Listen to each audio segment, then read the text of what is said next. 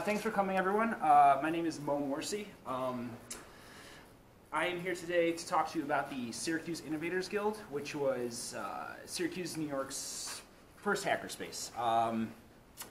You know, hackerspaces, makerspaces, I'm assuming most, if everyone here is familiar with them, if anyone's not familiar.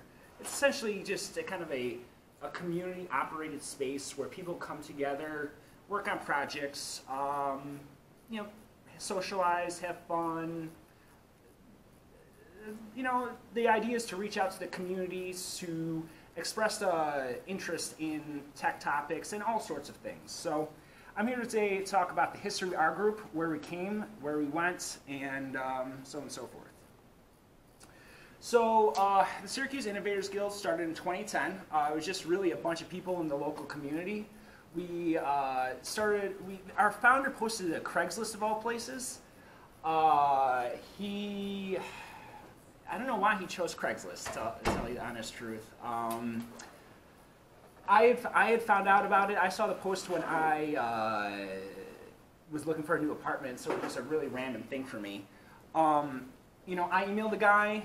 We all started meeting up at coffee shops, restaurants, bars, just trying to drive some momentum. It was just a really rough concept in the early days.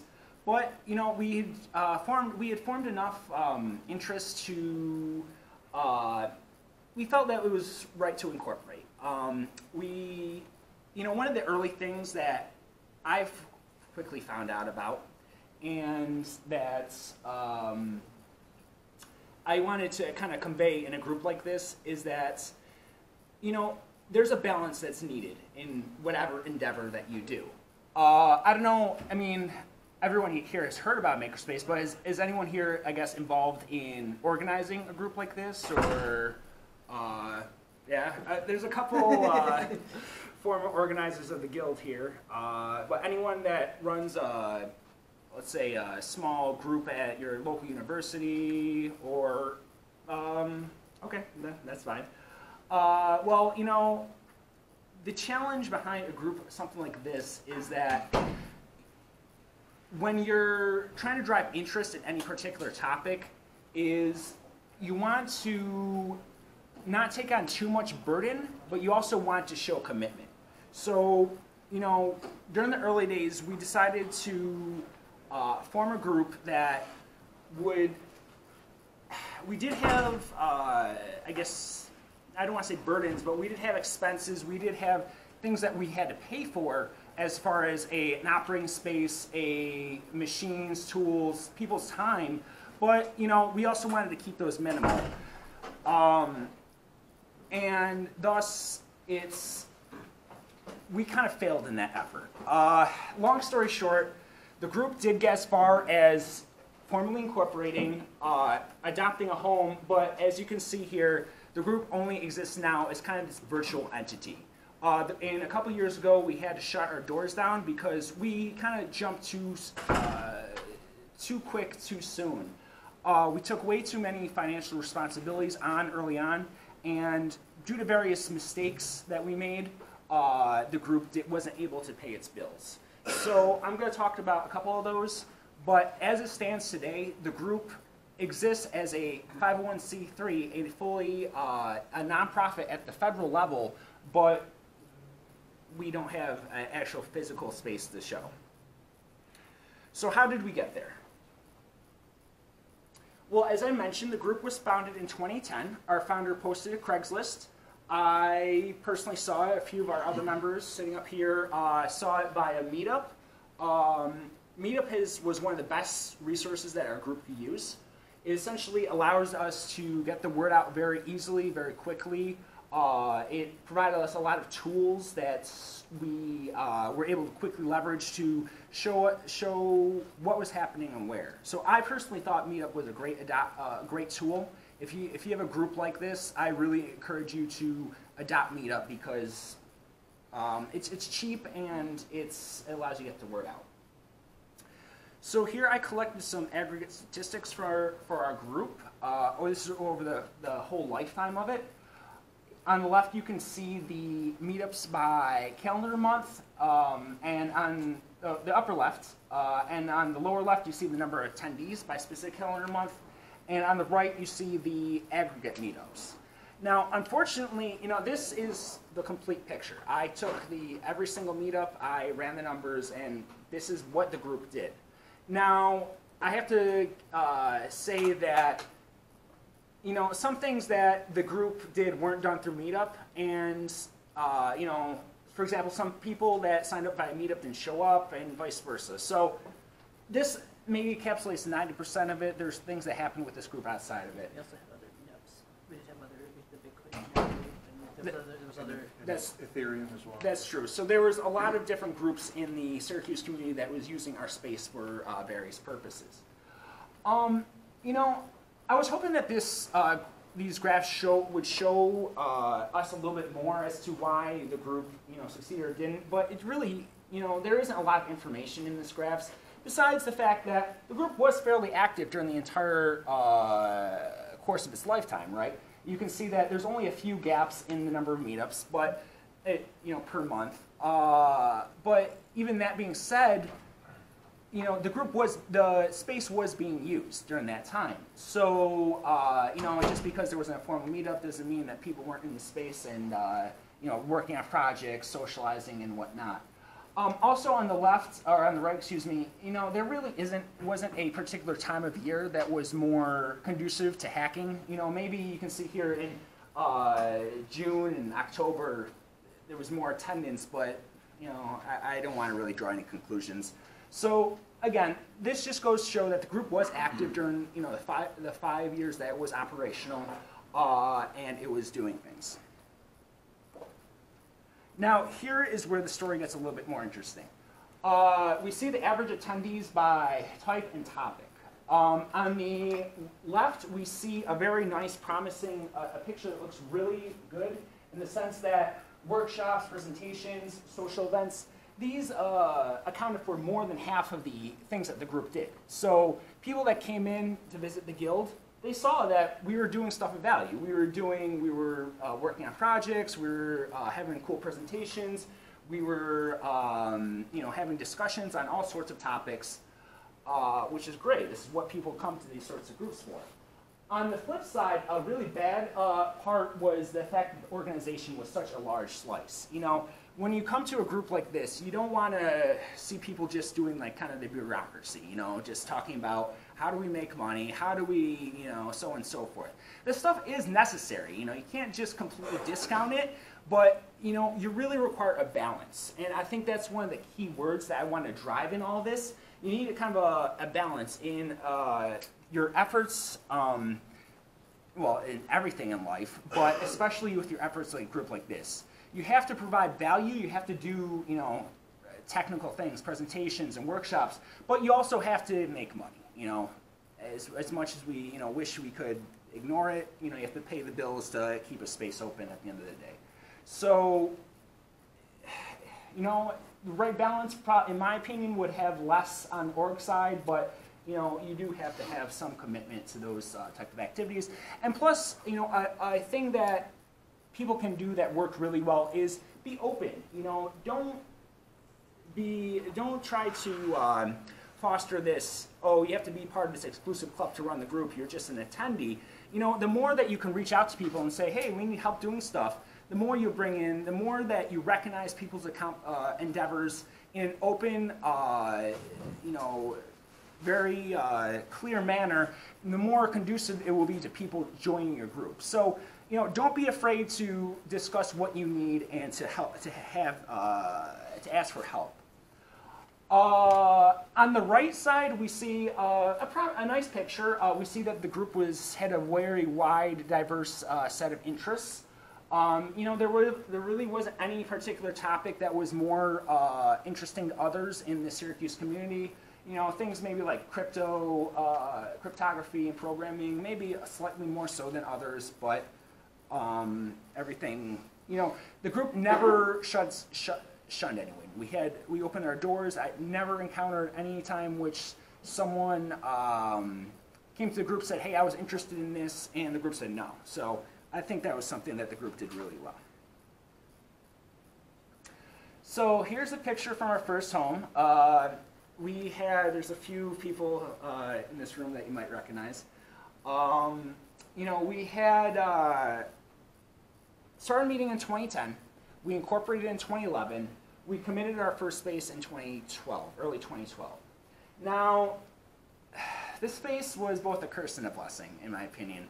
I guess the curse part was what I talked about before, was that the bills were way too high. We didn't, in my opinion, we didn't do our homework before we moved into our space. We found a space downtown, which I think was the very first place recommended to us. I, myself included, I didn't, do any hunting as far as properties. We just kind of jumped. It showed commitment, but we should have jumped into something a smaller boat, something that we could have manned. It was what it was. The place had a special place in my heart because it was our first place. We can see our main area where we worked on projects. So we had a kitchen. We had on the lower right a bit of we see our first internet setup, which is another keynote. Always have internet. You can't survive without it. Is there a question? Or, oh, you just all right, stretching. So real quick, I want to just add something on the slide. So that access point there was actually operating as a wireless bridge from the building next door. So we weren't actually, at that point, we didn't even have our own internet access. We were piggybacking off of somebody else. But yep. They give us permission, of course. Of course. Yeah, of course. Yeah, there was quite a few hacks with this place. I mean, the garage, the parking spot hack I'm not going to discuss because we may not have permission for that, but well, yeah, so that was our first space. Yeah, downtown, as I said, parking was a big hassle with that. But, yeah, one thing that the group did do right during its lifetime was we had a lot of really great presentations and workshops. I think this was kind of the golden star that our group did. The star at the top of our tree, excuse me. On the upper left and the bottom right, you see the Hackers on a Train tour. Mitch Altman came visit all the hackerspaces, well, not all of them, a lot of hackerspaces in the country, including Interlock and ours. Here we see a little trip we took to Interlock early on. Interlock's a Rochester hackerspace. Yeah. Yes. One of our organizational meetings early on, Arduino Day, social events, lightning talks. This group, as you saw in the slide a couple slides ago, it was doing stuff all the time. So, I think this was one of the things that we did best as far as, offering value to the community. And, we were promoting ourselves well, and great effort from everyone who was ever, involved with the group as far as that front goes. We also worked on projects, robots to 3D printers to a Bitcoin barbershop pole that would light up whenever Bitcoin would go up and down. The group did things. It may be not as many as much emphasis on the projects part as on the presentations, but still things were being done. Though, there were a lot of projects that weren't finished. You can see again a robot that wasn't finished, a MakerBot. This was more of a problem during the early days. When we first started when we first got going, people wanted to see what were you doing. So it was kind of like crickets, and that's really tough. It's a tough sell. Later on, once we had some stuff under our belt, we were able to, that wasn't as big of an issue. It was like, oh, hey, check out this cool thing, or that right there was a giant, keyboard that we were building, so you could play Rock Band with it. It never got finished. I guess that's another point. If you're running a group like this, if you're involved with a group like this, you might not necessarily have to finish your projects, but I encourage you to get things to a point which you can demonstrate, right? It's embarrassing if you don't have something to show, and even if you have something be like it's kind of halfway there, but we could use more help. At least that gives people something to grasp onto. But if you can't finish it, repurpose it. Here you can see the keyboard turned into a coffee table. A lot of stuff came through this group. that at first I was like, oh my god, we have so much junk, but I actually kind of liked it over time. It kind of added an aesthetic to the space, and the policy was, if you brought into the space, label it if you wanted to keep it. If not, it belongs to the group. People can use it eventually. So what? Goes in the bone yard. Exactly. We had a discard pile that would eventually get sold. So I think if you have a process dealing with stuff like this, it's not as big of an issue. So at the end of the day, why didn't we succeed, quote unquote? Well, money. We took on expenses that were not able to, that we weren't able to cover with our income. Here you can see this was a chart that was made fairly later on by one of our members.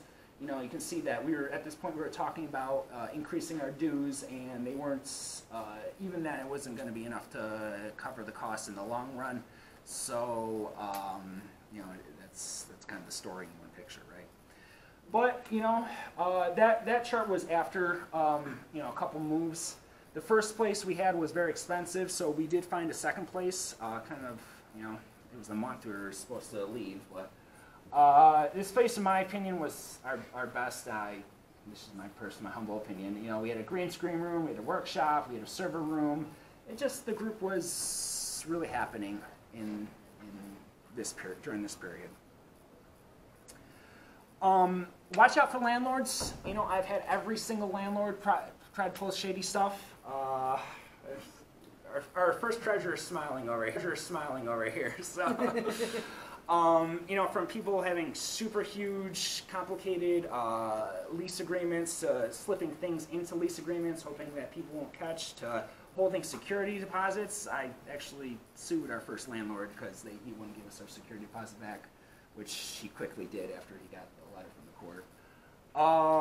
Which, in that same vein, I guess my advice on that would be to quote Teddy Roosevelt, in the sense that, speak softly but carry a big stick.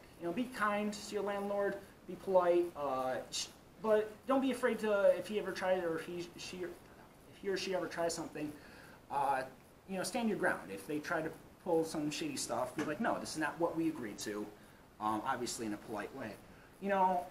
In almost every city across America, across the world, there's tons of vacant properties, still dealing with the effect of the housing bubble and all that good stuff. So use that to your advantage, Don't be afraid to negotiate rent. Don't be afraid to say, hey, I'm involved with this local community group, that we're offering a lot of value to our community. Don't you want a group like ours to be in your space? If you notice the space is sitting empty for a few years, use that as a negotiating point. So unfortunately, our landlord of the second space kind of pulled a bait and switch. The month I think our lease was due, he said, oh, I rented, it was due to renew, I rented your space out to someone else, But incidentally, we have this other space, he had this other space that was kind of going unused for a long time, and oh, why don't you guys just move in here?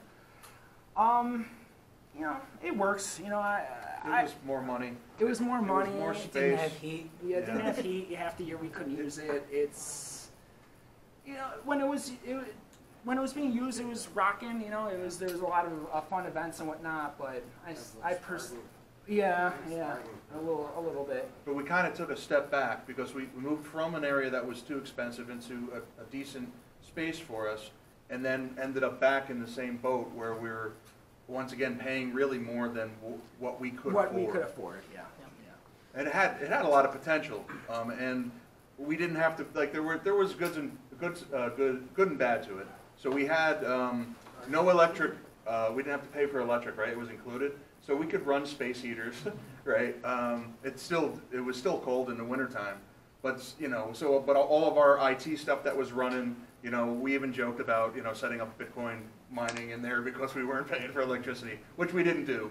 But there was, it definitely, but it definitely, what happened was that we, as a group, and this it was the last, I came in the second space is when I joined the group. So collectively as a group, what we didn't learn was from that first space to the second space, how much of a burden had been lifted off of us rent-wise. Yeah. Well, these Bitcoin mining would have helped with the heating problem Yeah, I know, right? And maybe paid the It bills. could have paid the bills too, yeah. Three birds with one stone. Yeah, that's a good point. I think that coordinating efforts, is very important with a group like this. It's a lot of people put a lot of hard work into this. I think that was one of the biggest tragedies. That's I kind of was reflecting upon that. It's like, how did the group get to this point after putting so much time and dedication and manpower? But part of it was not coordination. Part of it was, again, just some mistakes with finances and so on and so forth. And Mo, if I could add, also I think that there was a big difference in vision. So some people felt that really the wood shop was like the best thing, right? And the fact that this space had lots of room, and we had a really large wood shop, table saw, the whole thing.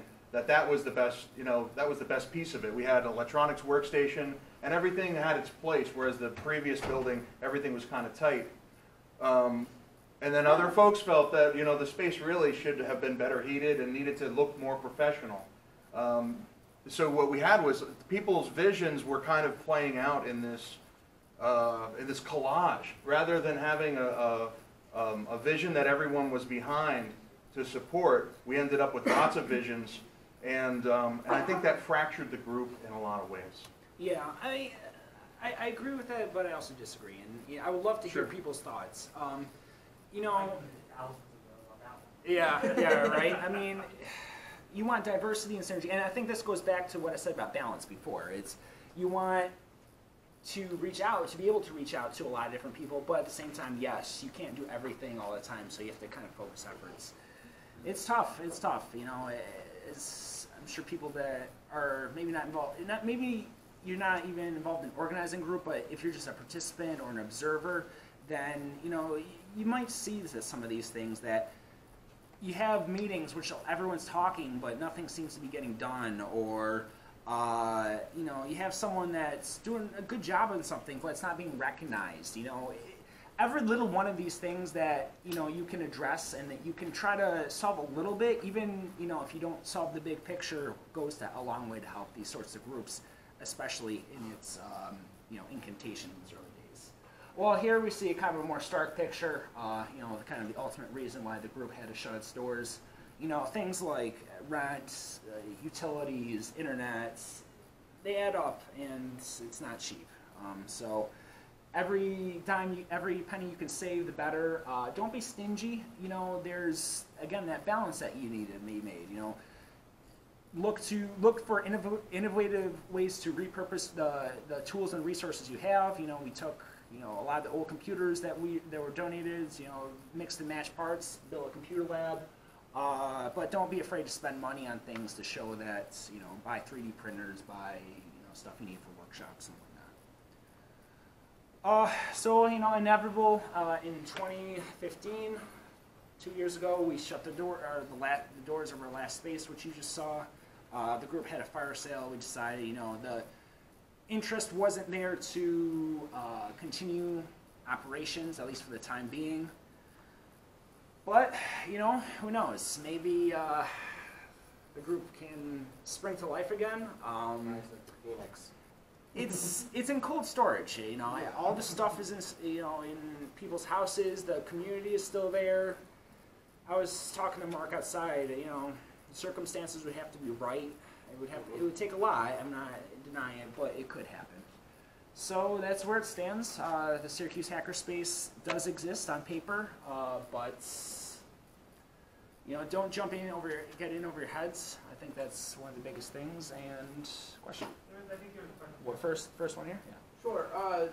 So what would, taking this postmortem, especially you guys' insider knowledge, what are your suggestions for, especially the budgetary ideas for organizations like this? Do you think they should start utilizing cheap public spaces like libraries and build some sort of like endowment, and then move into spaces, or like what do you think is a good strategy? Yeah, I mean, I'd love to hear other people's thoughts, but the more you can piggyback on other people, great. If you have someone that can offer a space for free, you're really cutting a huge expense out of your what you need to pay. Be careful with the endowments and the grants and stuff like that. You know, we, as I mentioned before, we went the nonprofit route, and various people will attest to whether that's good or bad. I'm looking at First Treasurer because Chris here, he raised some good Yeah, so It's we counterpoints, ran yeah. into some issues with where to get money from as a nonprofit. Yeah. But also, one of the other issues, financial, was there was this mentality of if we build it, they will come. So there was this over-optimistic sort of view of, oh, okay, well, once we get our space, then more members will join, and they'll all give us, you know, $100 a month or whatever, you know, some. Now, in certain cities, that might be doable, but in Syracuse, with its strange sort of, dynamic. you know, economic issues, it may not have been realistic. Yeah, I think a key thing is don't overcommit yourself up front. I mean, we started off with, you know, less income than expenses, so it was from day one, we're like, okay, who's gonna throw in extra money this month and the next month and the next month, and so make sure you're not overextending yourselves like that. Make sure you're budgeting wisely, and if you can, try to save money, you know. And I would say too that you have to ask yourself why. Why do we need the space? Do we really have a reason? Is there any reason that we can't meet at the library? So if you're grassrootsing, you know, you've got a grassroots movement and you're trying to build something, then I think using a local library that has a space, like for example, we have Fayetteville that has 3D printers more than, you know, we ever had. But that didn't exist when we started. It didn't. You know, but today, if we were going to do it again, I would be in favor of like using that space for as long as we could until we absolutely grew out of it and needed something else. You know, not just ego, not like, oh, we have our own space, but needed. There were a couple There's other this questions. gentleman and then this gentleman. Yeah. Go ahead. So, multiple roles of directors at Interlock, right? One of the questions that I was you guys talked about, raising member dues. Like, we haven't raised our member dues since we opened, and static, right? And it causes budgetary constraints. Yep. Not that we're massively facing those, but one of the things that I always argue is we should have some up roll over time, you know? What was your guys' you talked about that in one of your slides real quick. What was, I don't know how much you charge for your member dues, so I don't know what the limit was to begin with. But what was the negative feedback? Why is it that, To increasing the dues? yeah, you agree with it? Yeah, I think, you know, the general philosophy is if you increase dues, you have to increase value, right? I mean, Right. people who are paying the current dues, they're paying because they get that, you know, they feel like the value they got out of the space, you know, that's offset by that. But, you know, if they're being asked to pay more dues, well, why should I, you know? Well, I mean, yours are. And we were also looking. We were very optimistic in that we were going to be able to pull in new members. Right. So there was definitely a disagreement, pretty violent disagreement at times, Okay. over whether, or, you know, if we raise the dues, is that going to make it harder for us to attract new members?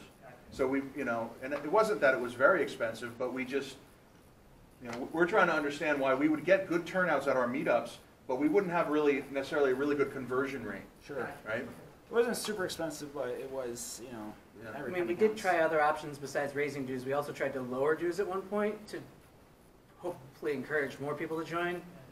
It did a little, but it didn't have the net effect in the end of what we needed.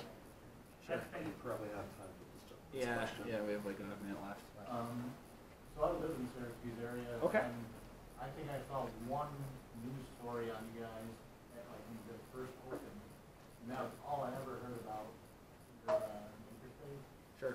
And so what kind of things are you guys were you doing to get people to Come in. that maybe hadn't heard of you before? Like I said, our main outreach thing was Meetup. We hit all the social networks, Facebook, Twitter, so on and so forth.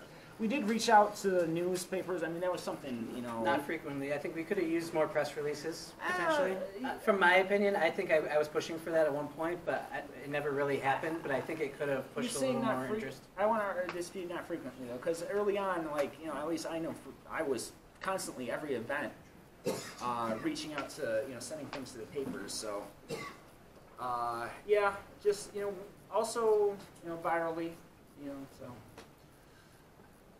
I felt like that was a front that yeah, maybe there was things that we could have improved, but there's a lot of things that we did everything that we could have. You know, like presentations and outreach. I think at the end of the day, money was the big thing, and not, like Mark said, not jumping into that huge financial commitment. The group probably would still be around. So balance people. You know, that's what it takes. All right, thanks for coming, everyone.